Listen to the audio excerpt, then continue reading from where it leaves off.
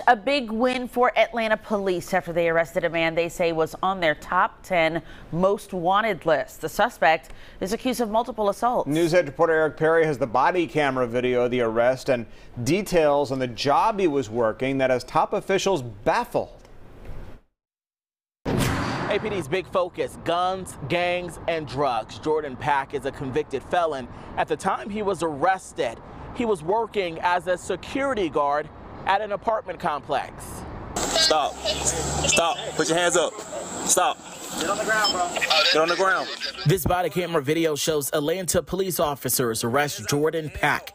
Pack was on APD's top 10 most wanted list, suspected of 3 aggravated assaults within Atlanta. The convicted felon was working a job that shocked police at the time he was arrested. The individual was working as an armed security guard.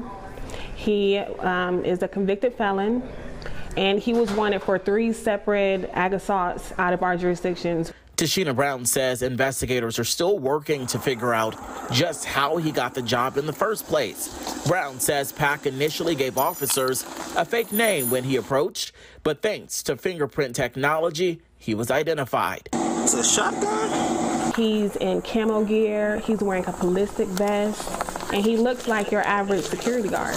Officers recovered 2 guns, including that shotgun, a machete, and brass knuckles. Shotgun? So it was not playing. According to records, Pack was involved in a shooting at a soul food restaurant in October of 2020 where 2 people were shot.